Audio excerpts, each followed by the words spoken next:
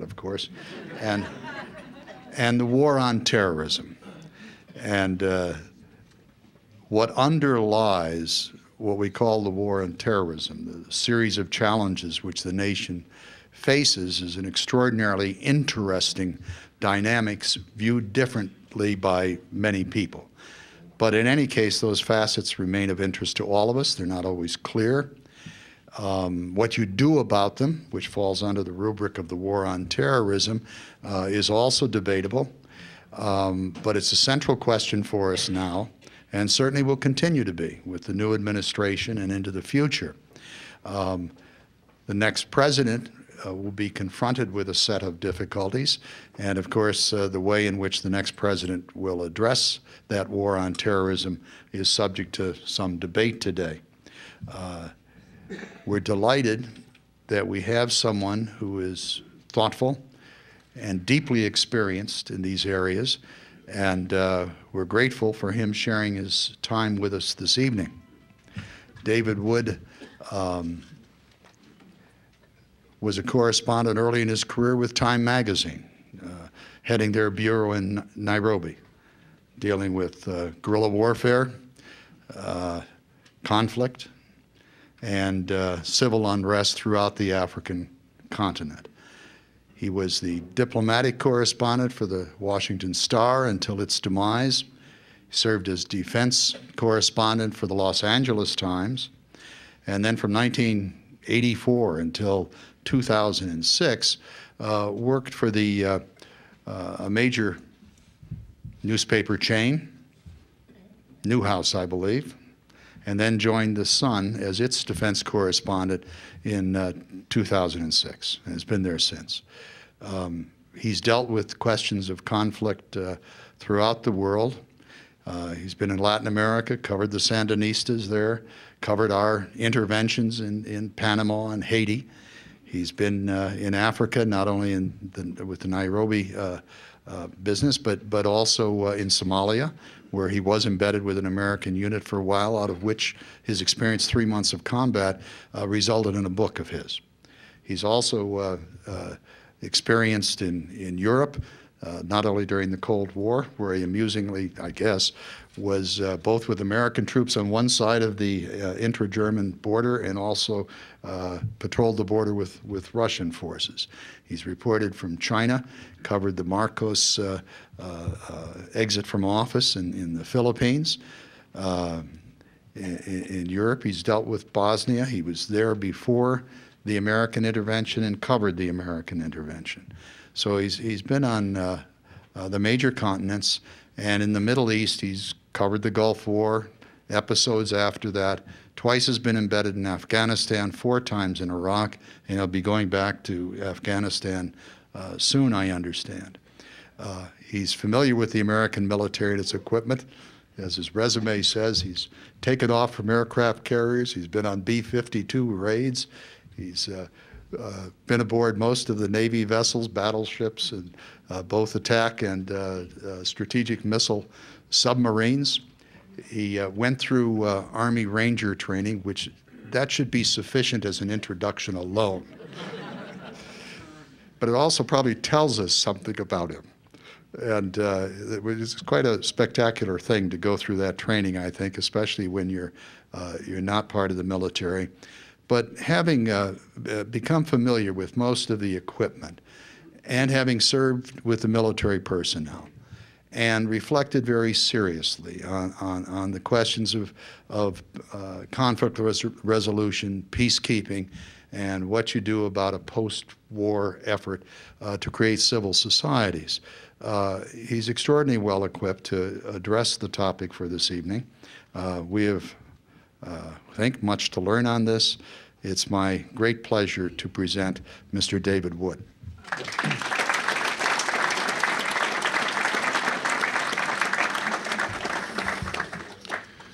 Well, thanks for having me here tonight. I am so looking forward to this. This is going to be great fun, and it's an honor to be in front of you folks. This is quite a distinguished audience.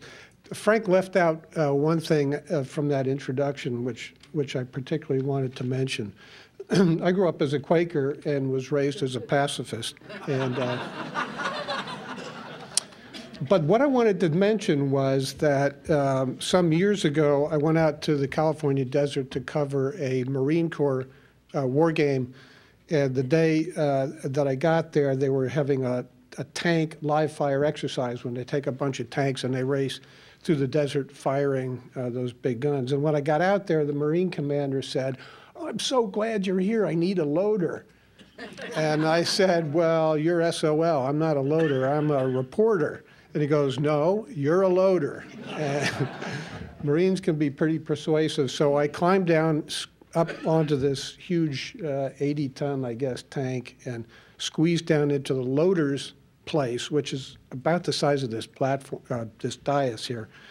And the loader is the lowliest person in the tank, and his job is you press a lever with your knee, and a gate slides open, and there's a rack of shells, and you pull one out.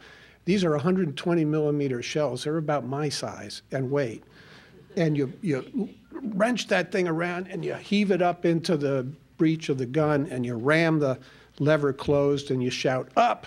And then the guys up in the turret, who have all the fun because they can see out, decide when they're going to fire this thing, and they press the button at a time when they don't tell you when that's going to be.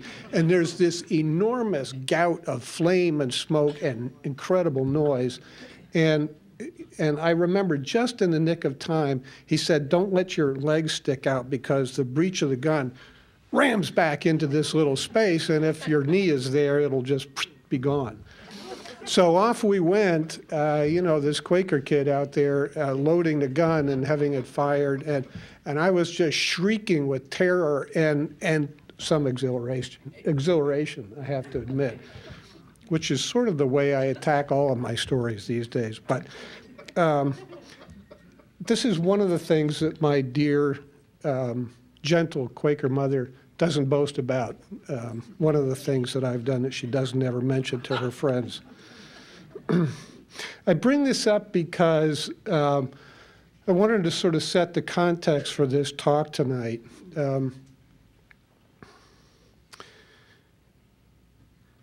I am a reporter, and even though I travel with the military and eat with them and sleep beside them and ride into combat with them, I am not one of them. And the thing that distinguishes me from them, well, two things really. I'm not licensed to kill. They are. But also, I travel with a heavy sense of skepticism. I don't believe most of what I'm told, and I try very hard to dig out the essential truth. And in fact, I'm often cause my colleagues some embarrassment at a high-level briefing at the Pentagon or the White House when I raise my hand and say, "Well, how do you know that?" Which is not something you usually ask a senior official.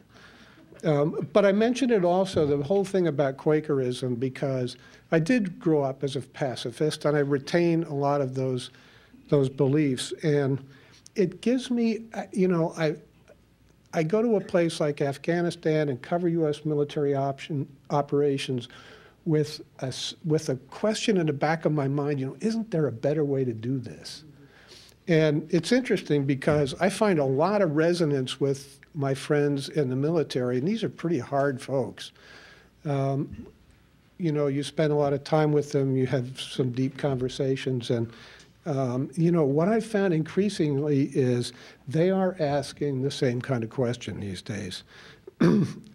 So anyway, that's sort of my theme for tonight, and we'll get back to that. I want also to talk a little bit about how do I know all this stuff, and how come I'm standing up here and you're not? So, which I think is a fair question. I talk a lot to very senior people in the Pentagon. Most of them wear uniforms. Some of them are policymakers.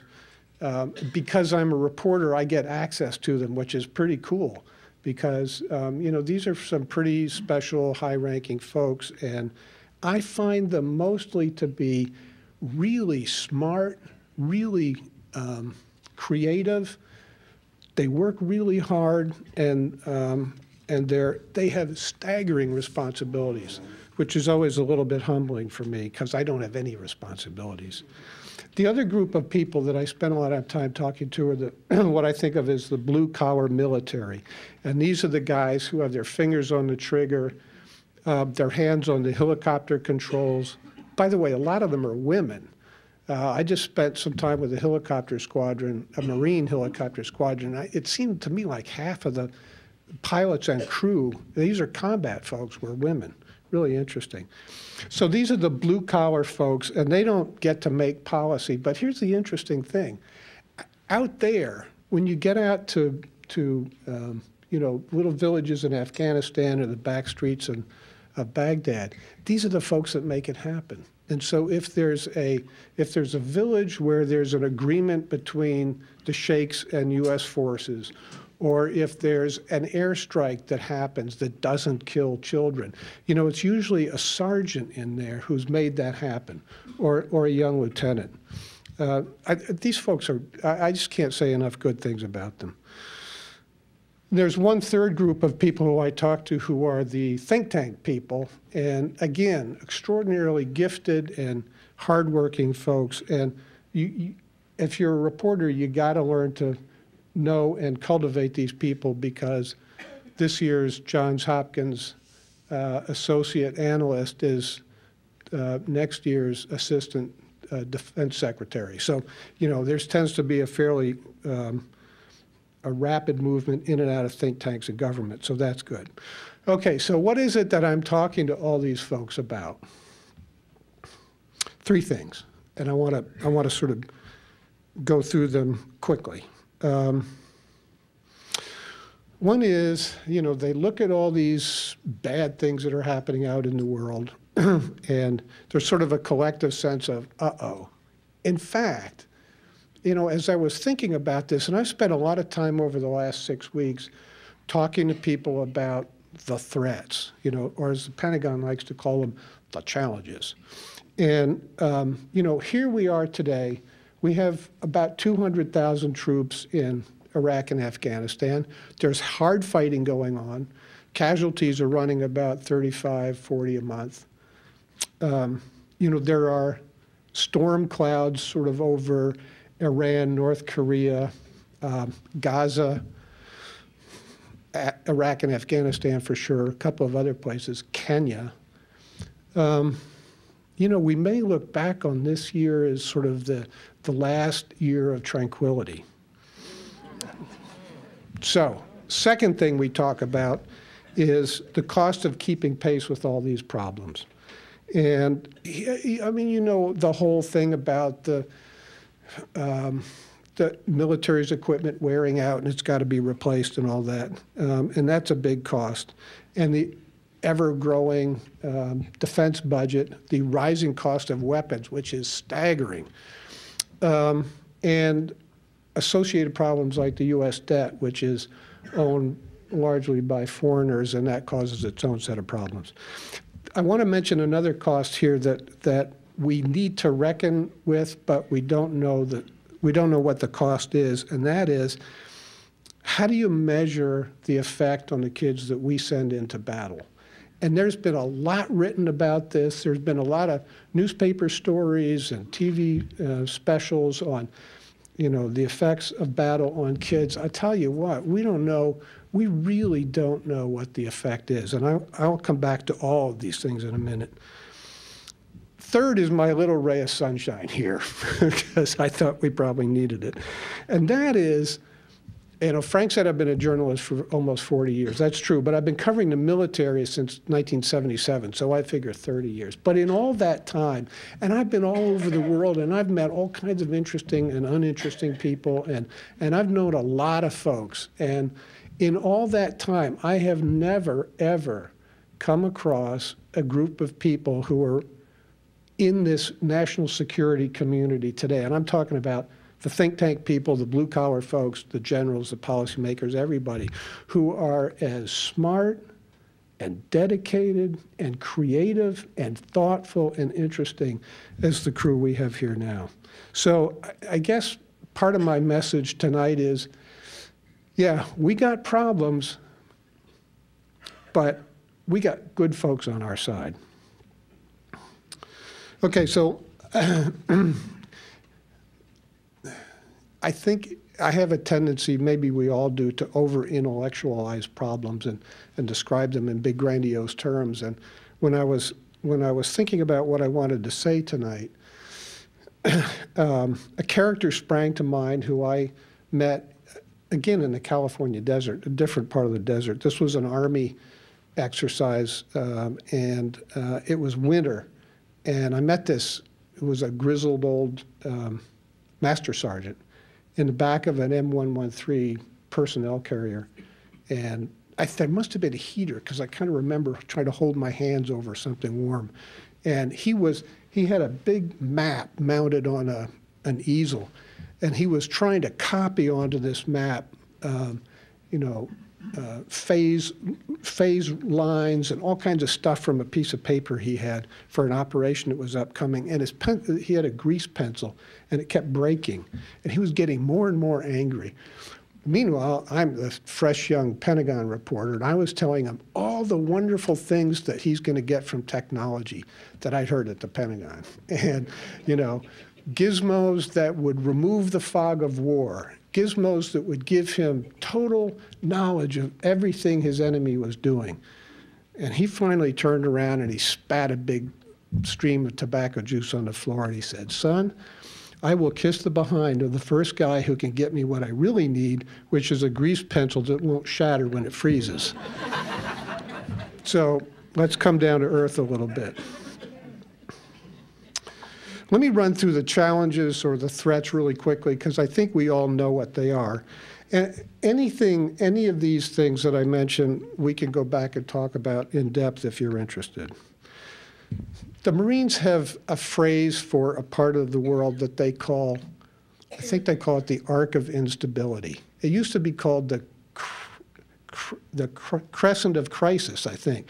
But anyway, it's the bad news belt that runs from roughly Bolivia, skips across the Atlantic, through Africa, into the Middle East, into the Stans, and out into East Asia. And in this part of the world, there's a couple of ominous things going on. One is the youth bulge. There is a huge increase in, like, I forget what the exact demographics are, but it's like 15 to 20-year-olds.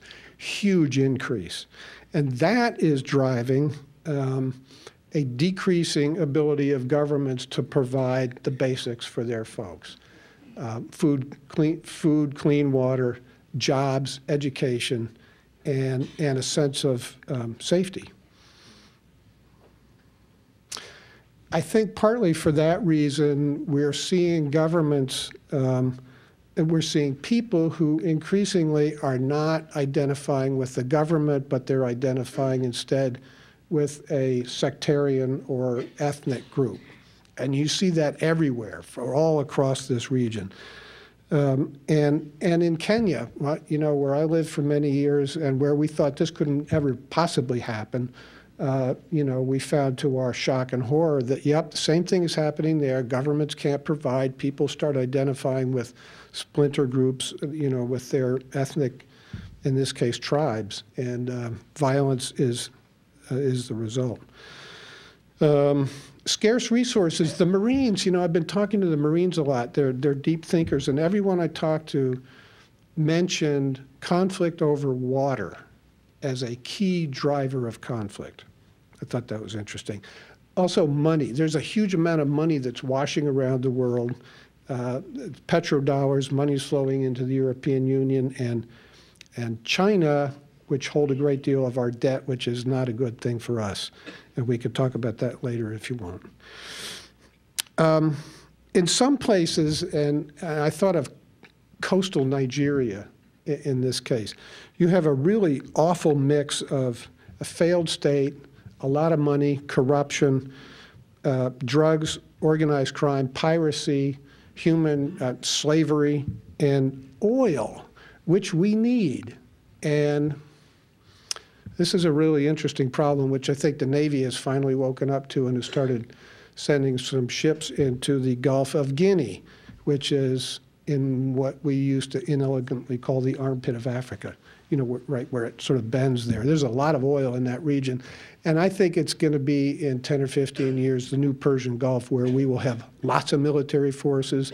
There'll be lots of money, lots of instability, and we'll probably be sending lots of Americans into that part of the world. Okay.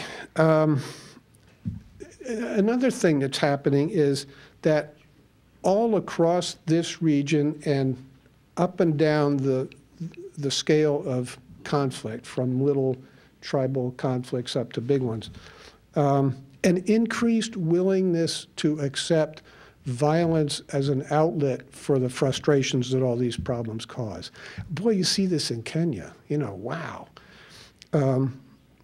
Last year's atrocities seem to become this year's commonplace. How often are you going to read a story about another suicide bomber in a marketplace in Iraq? I mean, we just get inured to this. And when I started thinking about it and what conflict was like 10 years ago, it's really changed. It's gotten much, much nastier, and we've gotten used to it. I don't know where that's going.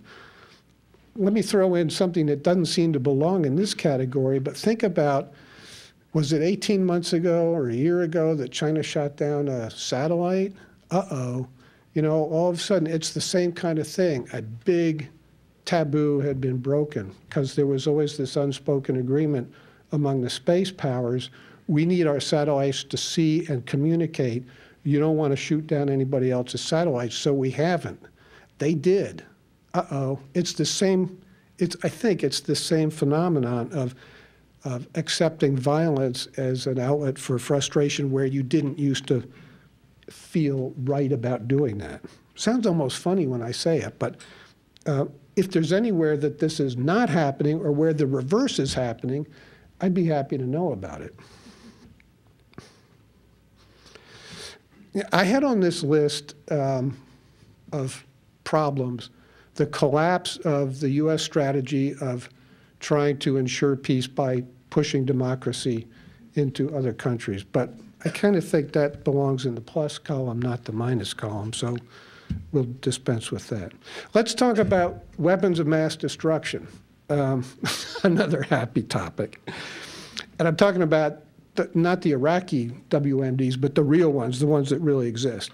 Okay, Pakistan, clearly a problem. I've talked to some of the Pakistani officers who serve on the board that looks after these weapons, and I think we got a problem there. North Korea, still a problem, obviously. Notice that our Navy fleets and our air bases in the Middle East, or anywhere, and places where, ports, for example, where we unload troops and equipment, none of those have any protection against nuclear blast and its effects. Uh-oh, yeah. There's a whole group of people in the Pentagon who are starting to worry about this big time. A bigger problem than the nuclear weapons we know about, obviously, is the ones we don't know about. And I had a real interesting conversation with a guy in the Pentagon last week, and that was, we were talking about counterproliferation and how you find the folks who are trying to acquire or build nuclear weapons. And he said, we're looking at the wrong thing. We're looking for a process like we have, the big Eisenhower area industrial process of acquiring nuclear weapons, where you have a supply chain and you have research labs and you have production facilities and safety things, and there's this big cumbersome, easy to find process and structure. What we're finding the bad guys are doing is they're skipping all that. They can put together, we think, or they think, a nuclear device using the material that's freely available almost everywhere, using known techniques, and make a really inelegant but scary kind of nuclear device. This guy told me, this guy is an officer who serves on the Joint Chiefs of Staff. He said, we think that it's, a question of when, not if, somebody reaches, who's trying to put together a nuclear weapon, reaches critical mass, so to speak. But But he said, you know, another interesting thing he said was, I'm more worried about biological weapons. I said, why is that? And he said, because you don't know you've been attacked until it's way too late. Which brings up a deeper problem here, and that is that today's adversaries of ours think and act quicker than we do. And, you know, I think you only have to look at the question of the IEDs in Iraq, the roadside bombs. Anybody in Iraq can go to Radio Shack, buy a few dollars worth of parts, and put together a device which last year caused the United States to embark on a 5-year, $13 billion program to buy armored trucks to protect our troops. Well, guess what? You know, so we're 1 year into that program, and we're flying these things to Iraq. And I don't even want to think about how much that costs. So we're 1 year into this 4-year program, and already the bad guys have gone back to Radio Shack and bought a different set of parts and built devices that can now kill guys who are inside these heavy armored trucks. And we still have 4 years and $13 billion to pay for that program. It's not only that they can act faster and think faster than we can, they're also really good at hiding. I had an interesting conversation this morning with a Pentagon official who runs the Special Operations and what they call Low-Intensity Conflict Directorate in the Pentagon. And he said the biggest problem we have now is not killing people or destroying stuff. It's finding, you know, who is responsible. There's no return address on these IED attacks. There's no, you know, and this is a huge problem because the entire defense budget is aimed at buying stuff that can kill people. That's the easy part. We can't find them. And one of the things this means is that if somebody does acquire a nuclear device, chances are, and it goes off, chances are we won't know who it was. So how do you deter that problem?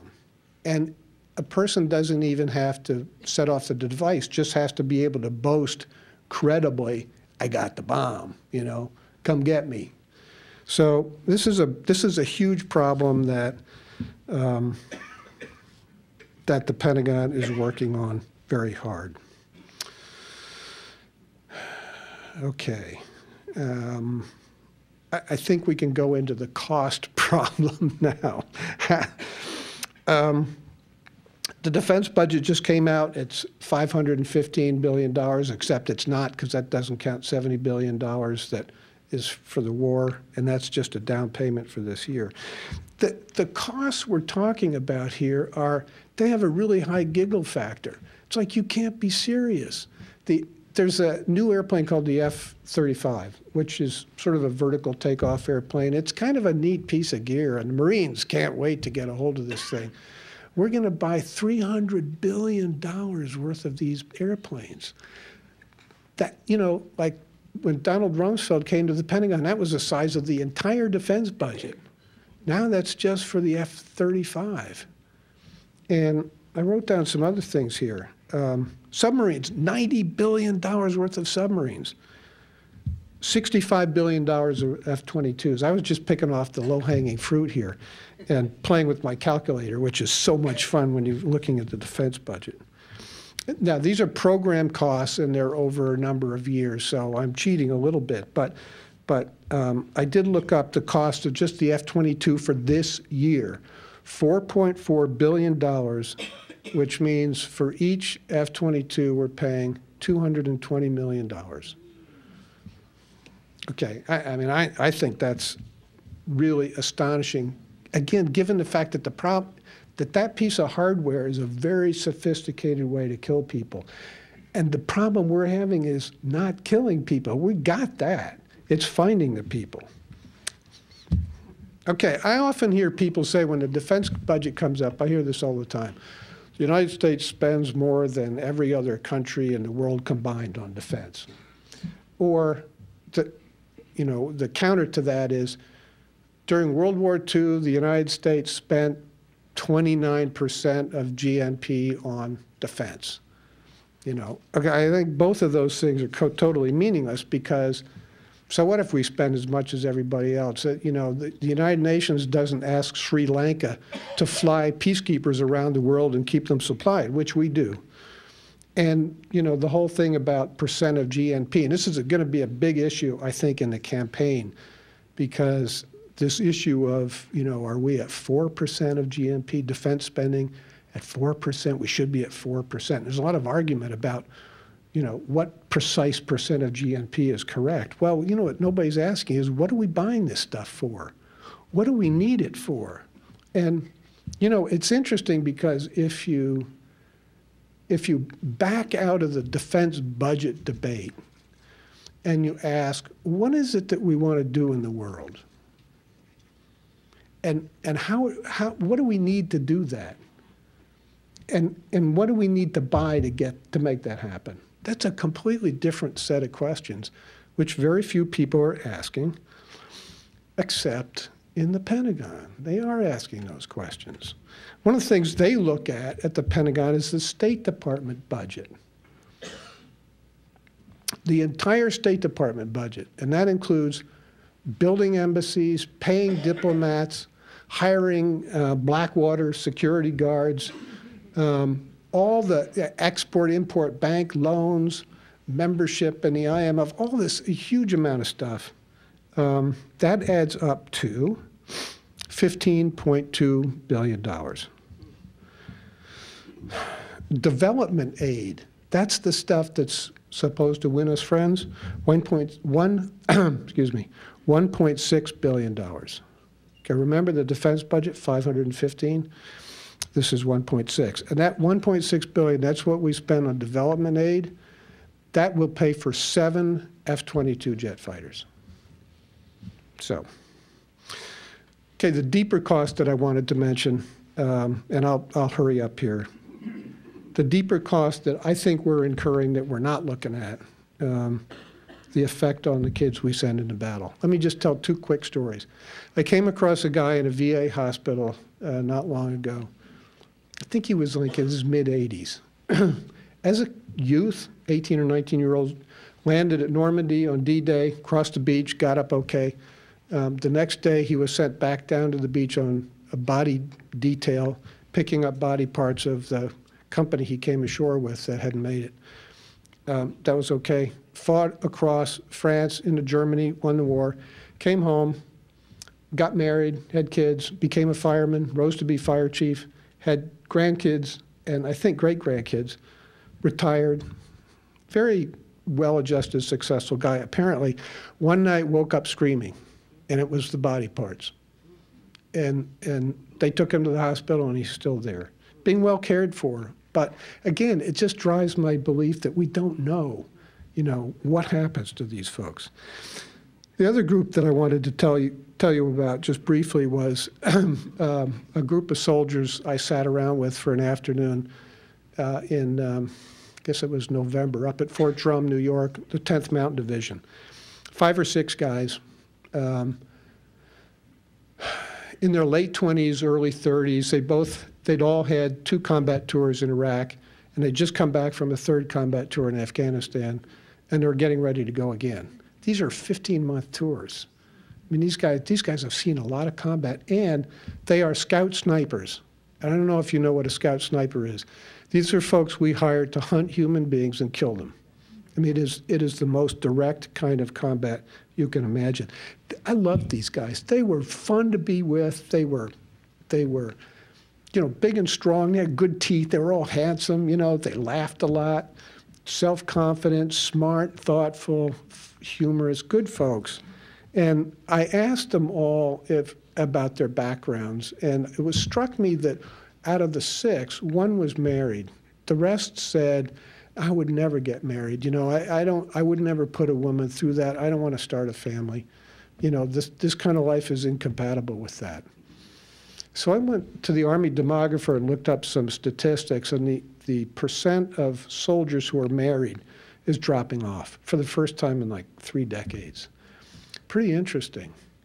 You know, in my experience, when you go into combat, you experience both the best of humanity in your fellow soldiers' sort of selflessness and, I don't want to call it heroism, but you know what happens out there is people do really spectacularly selfless things. And so you see the best of humanity there, but you also see the worst.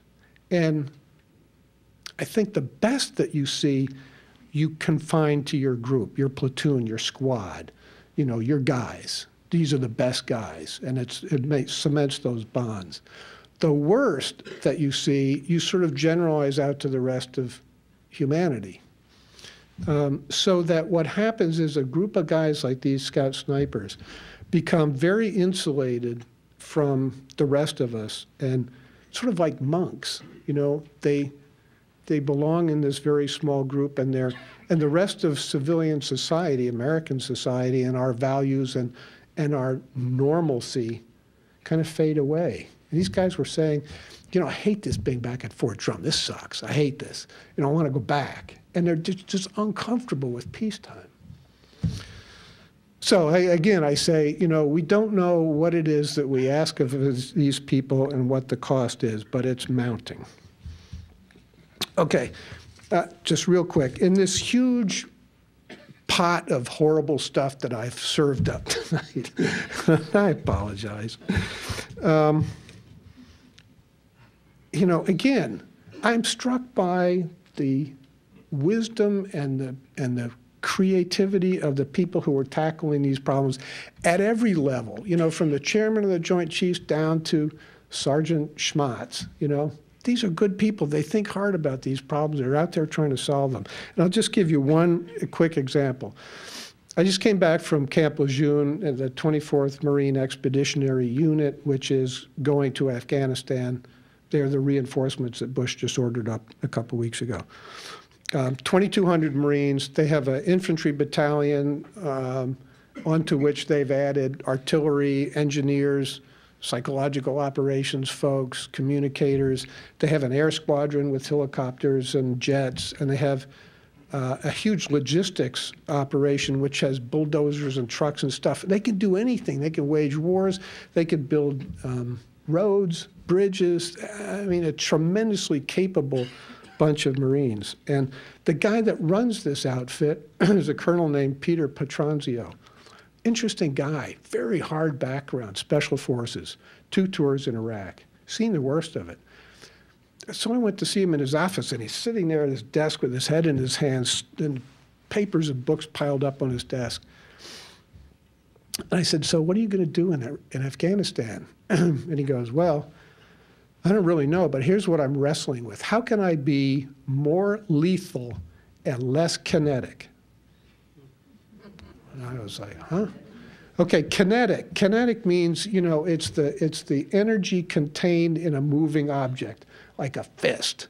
And in the military context, kinetic means bang, bang, you know, explosives, bullets, shells, missiles, you know, stuff that blows up. That's kinetic. Non-kinetic in the military context is road building, you know, nation building, you know, that kind of stuff. Winning hearts and minds, all that whole area of stuff. And here's Peter Petronzio taking 2,200 Marines to Afghanistan, and he's worried about how to be less kinetic. That's his thing. And I said, well, how do you do that? And he goes, well, you know, I'm really wrestling with this problem, but I think, for example, the Taliban have to keep recruiting. And if you could somehow cut off their recruiting, that would be lethal to them. I said, well, how do you cut off the recruiting? And he goes, well, you go into a village where they're recruiting young kids and you give the kids an alternative. You build a great school, or you give them scholarships. I don't know, there's lots of stuff you could do. You just cut off their recruiting base. So after a couple hours, I walked out of his office. We'd had a good conversation. I looked back. It was late at night, light burning, building empty. You know, all the Marines gone home except for the colonel. He's there, you know, and he's reading his books, and he's got all these papers piled up. He's working this problem. And I came away thinking, we're in good hands. We're in good hands. Okay, that's, I want to leave it there, and I'd really like to hear your questions. Please have at me on anything you can think of. Yes. The question was, which is going to give way first, the tax cuts or the American imperium, which insists on going around the world and making peace on our own terms? Does that capture it pretty well? Yes. Right, okay.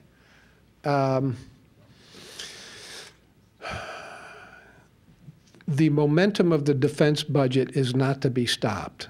So that's not going to give way. It's going to keep going up no matter who occupies the Oval Office next year. I think, though, that there's a shift coming in the way that we think about problems overseas, and I hope that, as you say, our reach becomes a little more modest. For example, I think that the extending stability through democracy has probably died a timely death, and it certainly has in Iraq. You haven't heard anybody in the administration mention democracy and Iraq in the same sentence for a year or so, so that's good. But also, I think that there's, you know, I gave you the differential between the Pentagon budget and the State Department budget. The State Department budget can come up a long way and do some great stuff without anybody really noticing. I mean, it's what budget people call angel dust. You know, $150 million, that's nothing. So, you know, there's a lot of good stuff that can be done there, and I do expect the next administration, whatever party it is, to start doing some of that stuff. For example, there's a lot of talk about revitalizing or bringing back to life the U.S. Information Agency. We desperately need to do that. You know, it's part of what Colonel Petronzio is talking about for doing in Afghanistan. If you can put a U.S. information office in Kandahar or Lashkar Gah, you know, one of those towns that's really where there's been a lot of heavy fighting, and surround it with Marines so it doesn't get blown up, that'd be good. You know, that's part of that, you know, how to be lethal and non-kinetic. So, you know, I think there's hope, but boy, you folks have to really push to get us there. The question is, I spoke a lot about the Pentagon budgets that's going to this big dollar platforms, but are they also spending money on special forces, which the questioner says are the most successful at actually finding the bad guys? And the answer is yes. They're spending a huge amount. Well, I shouldn't say a huge amount. The amount of money that they're spending on special forces has gone way up, and I don't have the figures in front of me, but they've been expanding the size of the special forces. There's a whole new Ranger battalion, so that now there's 4. The regular special forces have been, I forget what the figure is, but I think they're adding a battalion to every special forces group, so that's 4 more battalions. So there's a lot of new additional special forces folks out there in the world. They're also spending a lot of money on secret stuff, which I don't know about, but it's like, you know, how to insert people, how to listen, what they call combat forensics. It's, you know, it's like police work. In fact, 2 interesting things I should mention. One is that a lot of units are going into Iraq taking with them police gang experts, you know, from like the LAPD, because what they're doing is like gang work. You know, they're figuring out, you know, who's hanging with who, and, you know, how do these networks operate? And the guys from the LAPD are really good at this. So, so that's not just special forces, but it's that kind of work that's going on. The other thing I wanted to mention was that there's a unit deploying to Afghanistan. It's a National Guard unit from, I want to say, Missouri or Arkansas, and it's a unit of agriculture experts. What a great idea. They're National Guard folks, you know, who happen to be like county ag, whatever you call it, county, you know. You know, they're soldiers, they're uniformed guys who are like agricultural experts. They're going to Afghanistan, a whole battalion of them. What a great idea. I couldn't believe it. This was great stuff. Anyway, thanks for your question. All right, the two-part question. The first part was, what's up with the name, the war on terrorism, and do we really understand it, and are we hiding our failure behind this sort of grandiose name as we failed in the war on crime, I think you said. Second question was, how come we're spending so much more on defense than the rest of the world and we say we still don't have enough? Let me take the second one first, as you know, they often say at the Pentagon briefings. You know, it's a question of what you think you need to do, and the past decisions have been we need to do a lot. We need to have a huge fleet of very expensive and very cool C-17 cargo planes because they hold a lot. And, you know, I've ridden around in these planes a lot, and they're magnificent. We need them, so we got them. They're expensive. You know, tanker aircraft to refuel the medevac flights coming out of Iraq. You know, a huge amount of stuff. Now, if we decide that's not what we want to do something different, that's good. But it'll take, you know, you can't change it easily. And again, you know, I refer back to this question of, you know, I think Dave Wood thinks we're buying the wrong stuff. You know, okay. I can make a good argument that we are buying stuff we don't need and aren't going to use, but it's an argument, and it's going on in Washington. I think if, you know, changing the defense budget is an enormously complicated and lengthy and wrenching process, which we are going to have to go through, I hope. The war on terrorism, right. I found out this morning there are 6 studies going on within the Pentagon about what is the war on terrorism, what is counterinsurgency, and how do you fight it. This is 6 years into it. You know, there's one study, Special Operations Command has a study going on.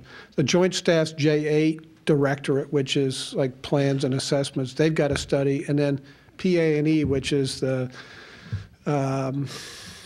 Programs, Analysis, and Evaluation Directorate of the Pentagon Civilians. They've got 2 studies going on.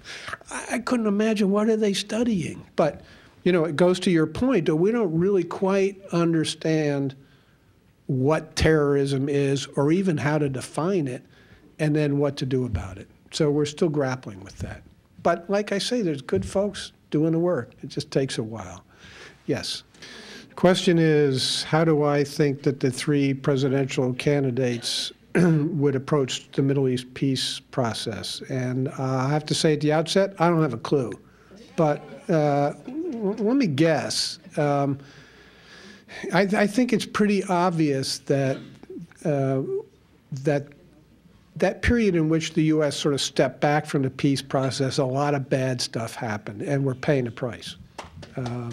So I can't imagine that any strategist would look at that situation and go, well, we can keep ignoring it, you know, because it's okay, because it's not okay. And a lot of what I was talking about, and especially people losing faith with their government and starting to tie their loyalties to sectarian groups or ethnic groups, you know, that's what's happening.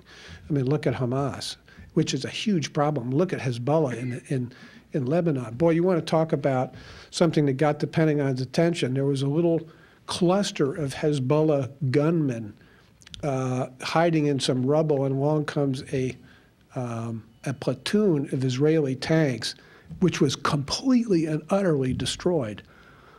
Boy, did that get people's attention, because here's a bunch of guys, you know, who are untrained and using primitive weapons, and they destroyed what many say are the best tanks on the face of the earth. Uh-oh. So, like I say, a lot of bad stuff happened, and I think I can't imagine that there would be any justification left for ignoring that part of the world.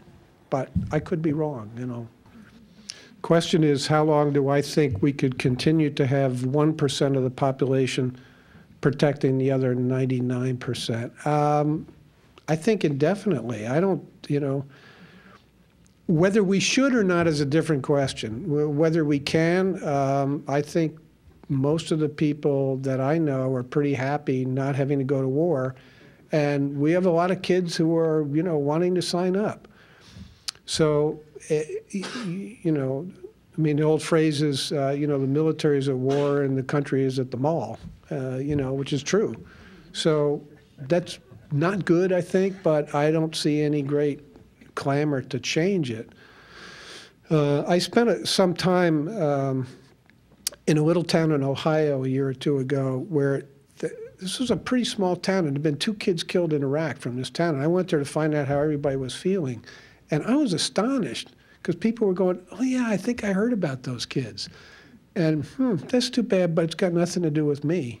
And, there was like a complete brain separation of people, who felt no responsibility to take part in the war or to even be sort of paying attention. And what was interesting was almost everybody I talked to said, well, I don't have any connection to these kids, whatever. It's too bad, but I'm not going to join up. But when they brought the body home of one of these kids, they flew him into, I think, Columbus Airport. And this town is like 60 miles north of Columbus, up the interstate. So they bring him home, bring the body home, the casket arrives, they put it in a hearse, they start driving up towards this town. And I guess it had been on the radio, on the news, that this kid's body was coming home, being killed in Iraq. And semi-tractor trailer rigs started converging on this hearse and formed a phalanx, like an honor guard, all the way up the interstate, like dozens of trucks. Wow, it was amazing. So, there is a real, I don't know how to describe it. It's a very strange situation where a lot of people don't feel any responsibility whatsoever, and other people are just this huge outpouring of support and what's the word I want? Sympathy, not sympathy, but solidarity, with the troops and with their families, and that's good. What can they do? That's an interesting question. The question was, what can they do? This is a real interesting thing. I wrote a story a couple of weeks ago about the Maryland National Guard has 1,200, 1,400 guys in Iraq, and they're coming, and women. They're coming back in March, and the National Guard, the Maryland National Guard, has dreamed up this whole set of programs to help these folks reintegrate back into society. And one of the things that they want to do is to bring them, they come home, they go on vacation, then they go back to their jobs and families. And one of the things the Guard wants to do is to bring them back 30 days later and 60 days later to say, okay, what kind of problems are you having? To do another health assessment, to say, we've got people who can help you with your taxes, with, if you need family counseling, we have volunteers, all these kind of programs. Here's the problem. They can't get any money for this stuff. There's no state money, hardly any. And there's no federal money. The Pentagon won't pay for this stuff. And, there's other stupid problems like if you're the National Guard and you want to bring these combat veterans back after 90 days, well, guess what? They're all scattered all over the state and they're at jobs. They have to use their own money to come to wherever to go to one of these weekends. And the National Guard wants to bring them back, put them in a nice hotel, and tell them to bring their kids. We'll provide child care and all that kind of stuff. They can't do it because there's no money. Well, so I wrote this story, and I got flooded with people saying, this is an outrage. How can I help? Well, there is no good way to help. You can't write a check to the National Guard. Because they can't accept it. They're a government. You can't write it. You can't give money to the government. Odd as that may seem, they could take it, but you can't give it. Yeah, it's a very bizarre situation. So, there's no good way to help. It's one of the real strange and bad things about this war is that people do want to help, and there's no good way to do it. Yeah, the question actually was more of a comment, and sir, I'm glad to have you participating. The comment was that 35 years ago, did you say 35? 45. Some time ago, we thought up this concept of the hospital ship Hope, and that I am sure you're all familiar with the HOPE. It goes around to various third world ports, pulls in, and they do medical, humanitarian, thank you, humanitarian missions and medical stuff, and fix up kids who have hair lips and amputated legs and so forth. And the gentleman said, if we had been doing that more widely in the world, we'd be in a lot better position. I think that's what you had to say. You know, good thought, great thought. In fact, there's talk now of having the Navy ramp up 12 more ships like that and sending them out into the world. I'm not sure where that idea came from, but it's been rocketing around Washington the last couple of days. So maybe something happening on that score. And if there's not, you ought to make it happen. Yes. I'm sorry? Good. Okay. That was my colleague, Robert Little, who wrote that. Yeah. It's an imperfect program. It could be done well, though, I think. The comment is that this gentleman is not impressed with the Pentagon, Donald Rumsfeld, or even the colonel I talked about trying to figure out what to do in Iraq, and that we need to have a more humble approach to the rest of the world. You remember George Bush used that very word in a debate in 2000 in the presidential campaign. He said, we need to have a more humble foreign policy. You know, it's one of the things that bothers me about, that bothered me a little bit. It's one of the things that bothered me a little bit about what this, you know, the military's approach, which sort of assumes, hey, we have a place in your country. Well, you know, maybe not. And my own personal feeling is that we need to be a lot more humble about saying things like, how can we help? You know, we're not good at that. And, you know, we tend to come in and say, you need X, and I'm going to give it to you, you know. Well, you know, clearly that's not working too well. So I take your point, and I wish that we would indeed adopt a more humble attitude toward the rest of the world. Amen. Thanks so much for an interesting evening. Oh, can I just say one more thing before you all go? One more thing before you go. I have started a blog, and if any of you are interested in, you know, what interests me, I throw all kinds of things up on that blog. Go to the Baltimore Sun website and scroll down in the blog section to something called Military Watch. I'm just experimenting with it. Feel free to, you know, look at it, send me, you know, comments or angry denunciations or whatever. But anyway, just want to mention. Thank you.